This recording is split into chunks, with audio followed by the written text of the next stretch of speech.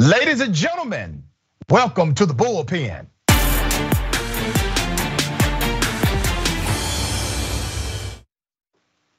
Yep, in the Bullpen today, we have Mr. Travis Nix, associate contributor, Young Voices, also a current JD candidate at Georgetown Law with a concentration in tax law. Welcome to the show. How are you?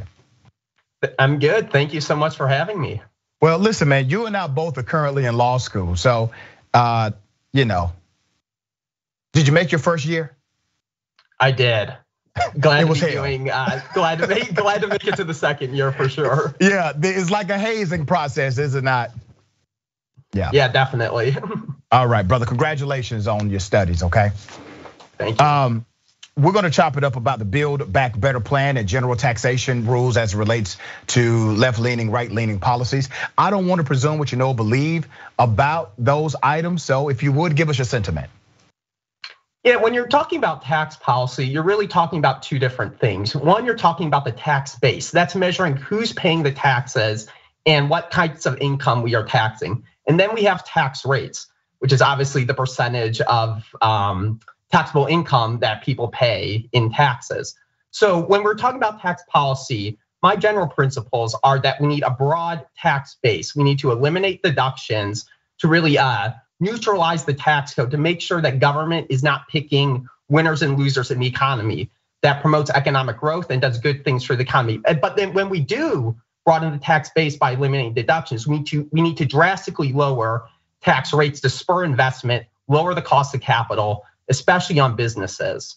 And the only bill in history to do that is the 2017 Tax Cuts and Jobs Act, versus what the Democrats are currently proposing is to have a very narrow tax base, have minimum taxes that only 45 corporations in America pay, and have a small handful of billionaires paying taxes, and then they're gonna increase tax rates. That goes against all principles of good tax policy.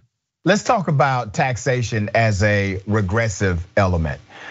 Do you believe that the taxation process in the United States of America, Democrats and Republicans, it has largely been used as a regressive policy for most in the country, or do you see it differently? No, we have a very progressive tax code in the United States. For example, 40% of all income taxes are paid by the top 1% of income earners. 97% of all taxes in the US are paid by the top 50% of income earners. We have a much more progressive system than, let's say, countries like the UK, which has their top rates start at a much lower income level than the US. And they also fund government programs through consumption taxes, which are a lot more progressive than the income taxes that the US federal government relies on for a bulk of their tax revenue. Let me bring some specifics to your front door, because I do think there are some regressive elements and it harshly penalizes those who are poor on the economic scale than it should be. Let me give you an example. So a family for home care cost out of pocket currently pays about $1,500 per year just for 4 hours of home care per week. Currently, there is no plan, there is no federal program that would assist that family, and the deduction ratio is so low that most of them receive nothing in a payback for paying for that child care expense. But the Build Back Better plan says this is something we need to remedy. This is something we've overlooked for a very long time. COVID-19 has exposed the reality or the cause and effect relationship between people that need to work, who are parents, and the cost of healthcare, right? So it creates an ecosystem response where now, because we never did solve this issue for those who are essential workers, those essential workers who never got essential pay, they don't go to work, not because they can't work, not because they don't want to work, but because they can't afford childcare. And now you have other systems that are adversely impacted because of that. My point to you is, it's not just the taxation policy, it's also connected to the ecosystem of how the taxation policy interrupts the life beyond that, to where a person who doesn't have as much disposable income ends up having a regressive policy as it relates to childcare. That's in the act, the Build Back Better program. Do you agree or disagree with that element of the act? I disagree with it, and I don't think it would have any impact on getting people with young children back to work. Jason Furman, the chairman of President Obama's Economic Council, he just a few months ago released a study, and it showed that paid family leave will have zero impact on people working.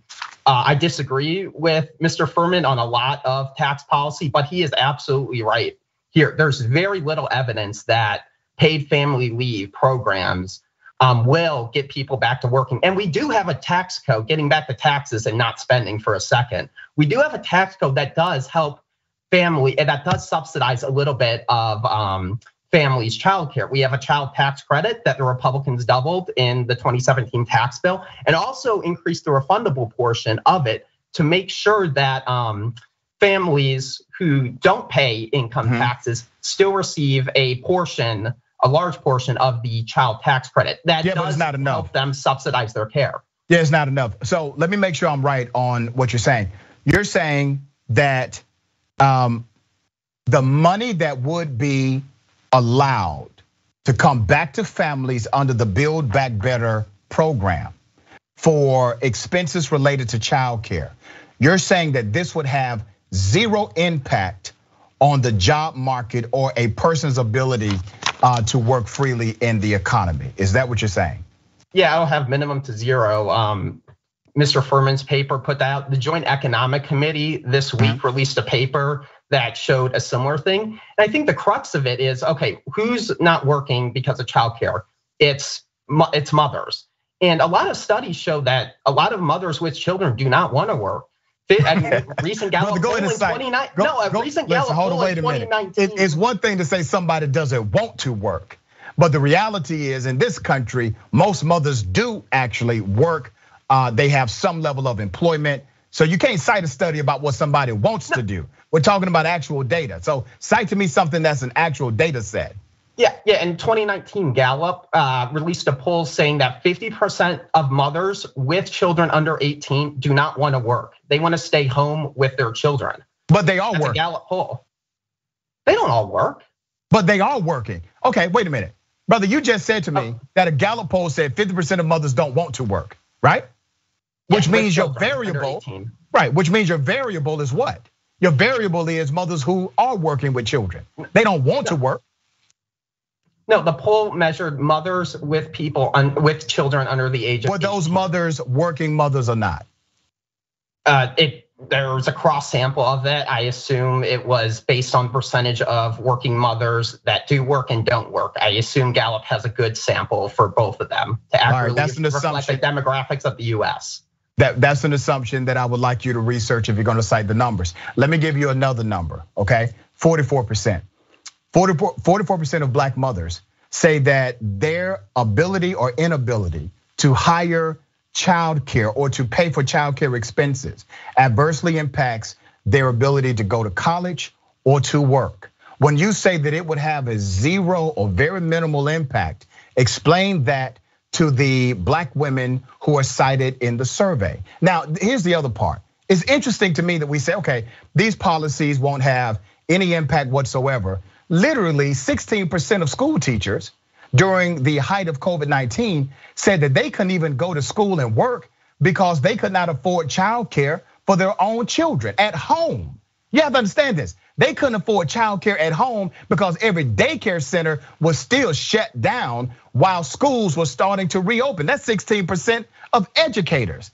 National Association of Educators, you can find it. So tell me, how are you still proclaiming that it would have zero impact based on some study when we have actual bona fide evidence of people that it has adversely impacted? That's not empirical evidence. That's evidence based on a few stories. No, that's not. Wait, hold on. No, sir, you are absolutely incorrect by that citation. That's not only empirical, that is experiential. That's experiential evidence. That means it has already happened. You don't need a theory or a study or a survey. This is what has already happened. These are real human beings that have had this experience, and they have taken this experience, done a survey, and said to the government, you need to change this part of it. It would help us out, or it would have helped us out if this policy was already in place. Why are you still depending on the study when you actually have the evidence, brother? I don't understand that. Well, maybe we shouldn't have closed. Maybe states shouldn't have closed down daycares. And then we have other evidence. Well, that's a different argument. Yeah, there's also polling data that shows that 70% of working mothers would also rather stay home with their child and provide parental or relative care to their children instead of sending them to daycare centers. You know what the problem is with your argument, brother? You keep talking about what mothers would like to do, and in a perfect world they can. But we live in a very imperfect society where women are making 60 cents on the dollar as their male counterparts in the workplace, being similarly educated with similar experience. We have an active political class that opposes equal pay for equal work. So mothers are forced to make ends meet. So you can argue what mothers would like to do. I'm all for it. I'm all for anyone who would like to spend more time with their children, but you're not arguing the data back with me. You're arguing sentiment. The reality is the data is codified, it's clear. The data says that those who have expenses, especially related to childcare, would be better off in the work market that they have to work in to make ends meet if there was a level of subsidy beyond what it is. How do we debate that? That's what they are telling us. They've already said that to us, brother. Yeah, but I think there's different ways to go around it than doing paid family leave, which the studies show won't have any impact, and doing other types of subsidizing childcare like universal pre-K that working women, according to the data, shows that they do not want to use. So I think there's other ways to get around it. For example, we can have a universal child allowance that Mitt Romney proposed that would consolidate all these different tax programs that benefit low income earners with children. Let's consolidate those and get closer to a universal child care program. That's a Republican proposal that was revenue neutral. That's one way to help working families and put more money in their pockets. Tell me this, man, what's your beef with family leave? What is your issue with it? I think the data shows that it will not help children and that it will not be used. It's a subsidy, and it'll grow over time. And then you're using very narrow tax bases to pay for a program that will just cost more to the government over time, lead to more national debt and higher inflation rates that Americans are so struggling with right now. Come on, brother, you're a taxation concentration guy. What is the number one catalyst for inflation? It's right now, it's probably supply chain issues. It's always 100% of the time. It's the cost of manufacturing, which creates a supply chain issue. You have to pay more for the cost, and the consumer market drives. It becomes the catalyst for the inflation. You can't tell me that a social program is the primary factor for inflation. Why do you guys try that? Why y'all always try to make that argument when 100% of the time when we've had inflation in the United States, it was because of the cost of manufacturing that was the catalyst behind it? Come on, man. When government debt rises and deficit rise, you have to pay that debt, which raises interest rates, which causes inflation to grow over time. Right now with inflation, we're talking about most likely temporary measures, although with the amount of government spending that can create demand pull inflation. Who holds the record for government spending? Right now, probably President Trump. Yeah, and how long does it take for inflation to set into a general economy? A very long time. It does. So if you're saying that a program today will create inflation today, you're literally saying. I never said inflation today. I said okay. So you're saying it'll create inflation 20 years from now or 10 years from now. That's what you're saying, right? Yeah, you'll put inflation and raise prices on your kids and grandkids. Okay, let me be very clear about some of the benefits of the Paid Family Leave Act. Number one, it ensures that there's a protection for the family unit for those who need to take that time.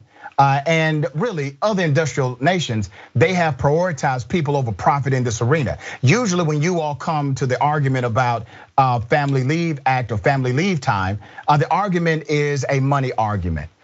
Here's the thing, man. And I want you to hear me on this, brother, because you're a sharp guy and I think you're gonna do great things in life. Government is not a company. And I want to say that again. Government is not a company, it's not a corporation. The government makes no money. All the money the government has, it came from us. It came from us because we want the government to do some things that are people-centric and not just profit-centric. So yes, it does cost money. It costs more money to invest into human capital, to invest into your human infrastructure, but it's worth it. It's worth it for work morale. It's worth it for spending time with their child. It's worth it to have the additional income to do exactly what needs to be done. It's worth it on all of those arenas, all of those fronts. It's worth it. But don't you find it ironic, brother, that you have never heard anybody go before Congress and argue? It would be great to go to war with Iraq or Iran or wherever, but we just don't have it in the budget. We have unlimited money to kill people and blow things up. It's called the Department of Defense spending. But all of a sudden, when it comes to these domestic social programs that takes the money that they took from us to invest it back into us as working citizens, all of a sudden there's an argument about how much it costs, when it is barely a fraction of what we spend to kill people around the nation or around this globe. You don't find that ironic? No, the defense budget is an important part of American national security, American foreign policy. It's very important that we have a national defense, especially right now when China is talking about invading one of our best allies in Taiwan. Do you know how much we spend on defense? Do you know how much? What's the percentage? 900 billion a year. And how much of that 900 billion is actually spent on defense? Do you know? It depends how you define defense. Okay. Defense is actual defense of the country. We're not talking about major contractors building this or building that or experimental programs or projects but just think about it, man. The vast majority of it doesn't go to defense spending. You're aware of that. Yeah, it goes to protecting America's national interests around the world. You're falling for it. Travis, you're falling for it, man.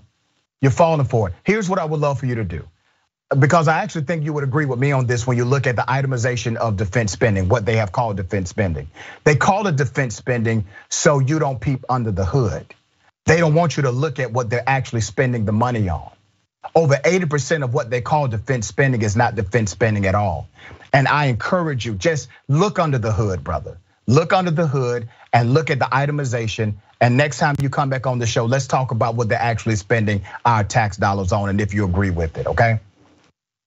Yeah, I mean, there's government spend. The government wastes money. I'm not out here to say that there is no wasteful spending going on in the Pentagon. There is, because the government, especially the US government, loves to waste money. All right, on that we agree.